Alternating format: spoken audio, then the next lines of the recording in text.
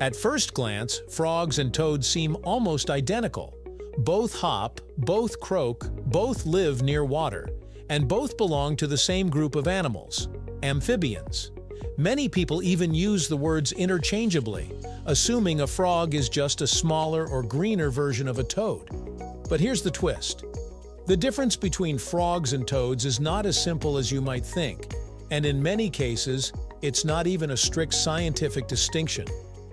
Beneath their similar appearances lies a fascinating story of evolution, adaptation, and survival that stretches back hundreds of millions of years. So today, we're diving into the muddy waters, peeling back the myths, and finally answering the question, frog versus toad. What truly sets them apart? Let's explore, right here, on History of Simple Things.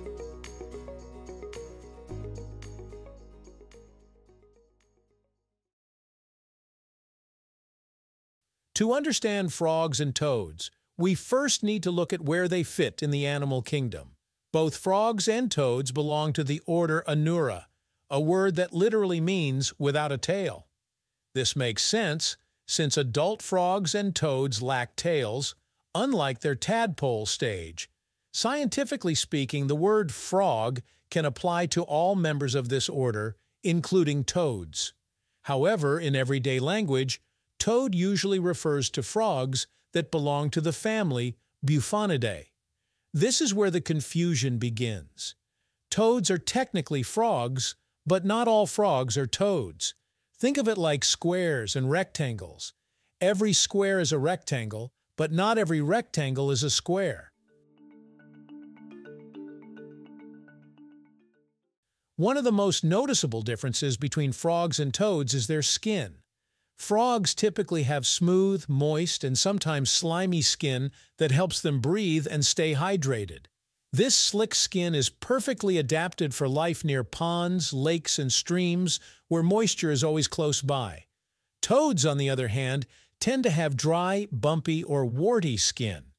Those bumps aren't actually warts at all, but specialized glands that help them survive in drier environments. This rough skin allows toads to spend more time away from water without drying out, making them more land-adapted than most frogs.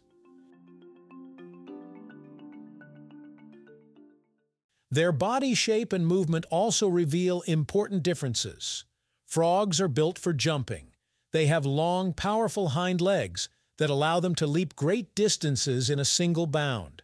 This makes them excellent escape artists when predators approach. Toads, by contrast, have shorter legs that are better suited for walking or making short hops. Instead of dramatic leaps, toads often move with a slow, deliberate waddle. This difference in movement reflects their lifestyles. Frogs rely on speed and agility, while toads depend more on camouflage and chemical defenses. Speaking of defenses, toads have a unique trick up their sleeve, or rather, behind their eyes. Most toads possess large poison glands called parotoid glands, which secrete toxins when the animal feels threatened. These toxins can make predators sick or even be deadly in large doses.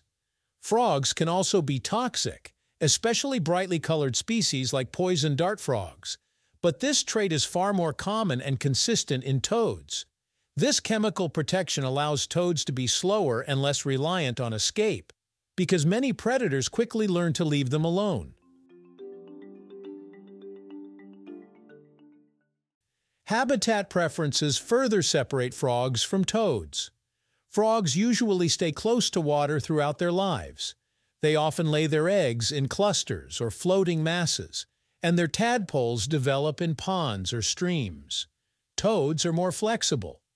While they still need water to reproduce, they can live much farther from it, sometimes burrowing into soil or hiding under rocks and logs during the day. Toad eggs are often laid in long strings rather than clusters, a subtle but distinctive difference that biologists use to identify species in the wild.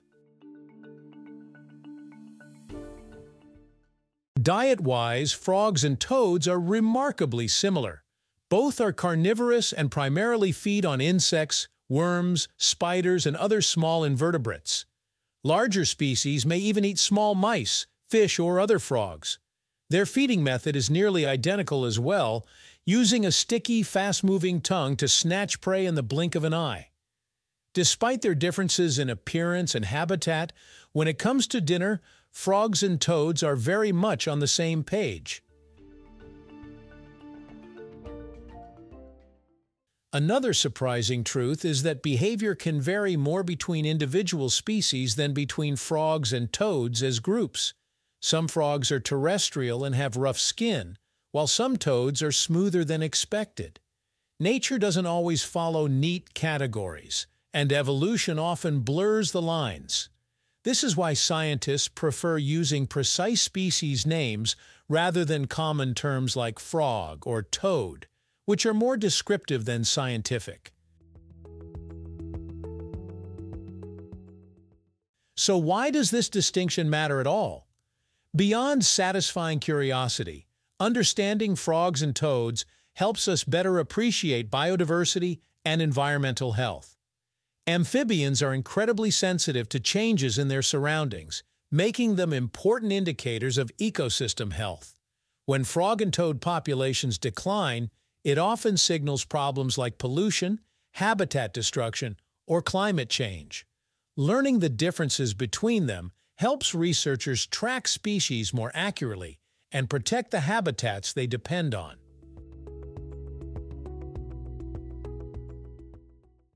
In the end, the frog versus toad debate isn't about deciding which one is superior.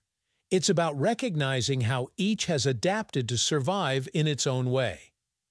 Frogs thrive in watery worlds, sleek and spring-loaded for speed, while toads rule the land with tough skin, potent defenses, and patient resilience. They are two variations on a remarkably successful design, shaped by millions of years of evolution. So the next time you see a small amphibian hopping across your path, take a closer look.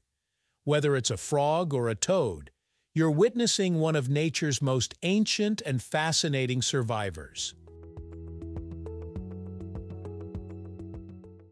Thank you for watching. If you have suggestions for our next video, feel free to share them in the comments below. We'll be sure to give you an acknowledgement for your contribution. If you enjoyed this video, please check out our other bingeable channels.